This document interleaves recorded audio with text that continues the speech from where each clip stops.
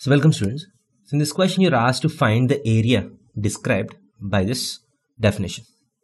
So area is equal to point x comma y such that x square plus y square is less than or equal to 1 and y square is less than 1 minus x. You have two inequalities.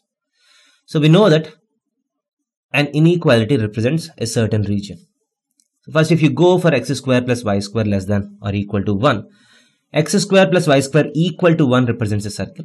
So this is x square plus y square is equal to 1.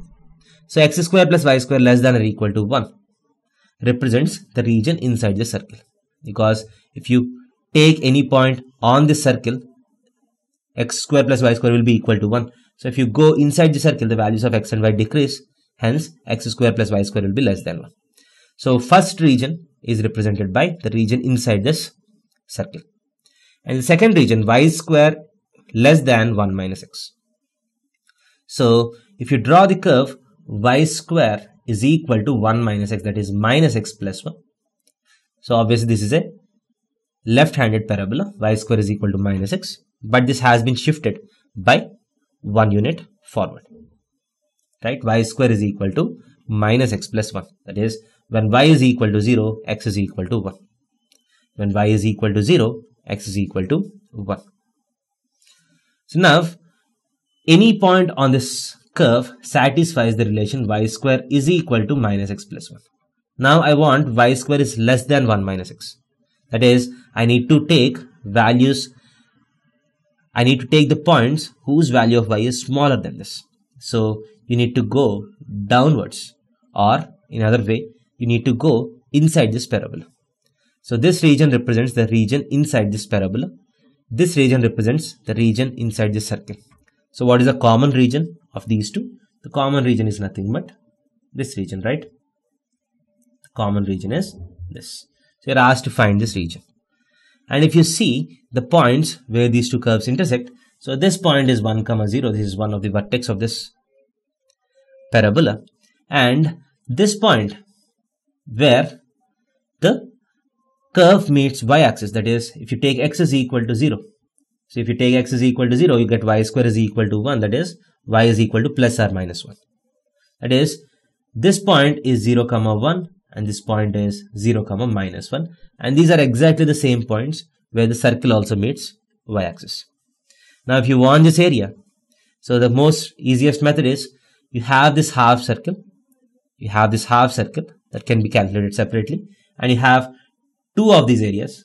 So if you take this as one standard area, you have symmetrically 2 times this area. So I'll find one of this area and multiply it with 2, and I'll take half of the circle extra. If I add these 3, so you get the area of the region. So first, what is the area of half of the circle? The radius is 1. So the total area is pi times r square 1 square. So area of the semicircle, is equal to pi by 2, right? This is pi by 2. Now let us take this area. This area is nothing but the area between x-axis and this curve, between 0 and 1.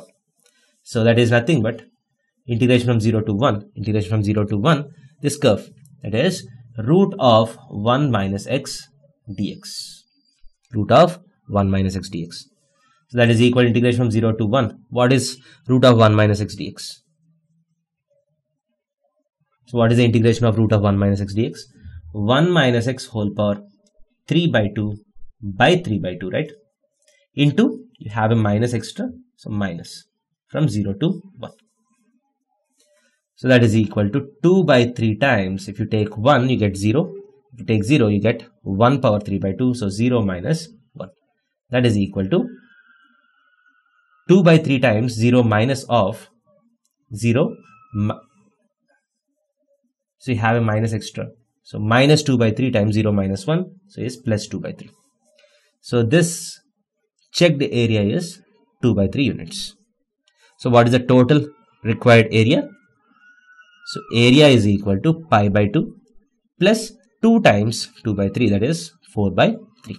So answer is pi by 2 plus 4 by 3. Thank you.